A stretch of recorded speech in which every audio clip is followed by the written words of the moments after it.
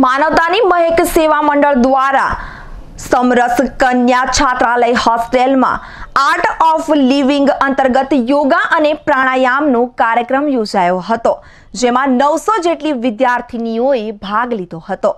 હાલ શહેરમાં ફૂલ ગુલાબી ઠંડીનો માહોલ જામ્યો છે, ત્યારે શહેરમાં યોગા પ્રાણાયામ જેવા કાર્યક્રમો યોજાઈ રહ્યા છે।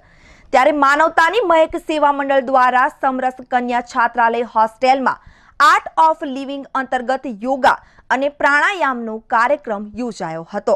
વિદ્યાર્થીનીઓએ આત્મવિશ્વાસ વધે તેમજ અભ્યાસમાં આગળ આવી શકે તે માટે કાર્યક્રમ યોજાયો હતો, જેમાં 900 જેટલી વિદ્યાર્થીનીઓએ ભાગ લીધો હતો।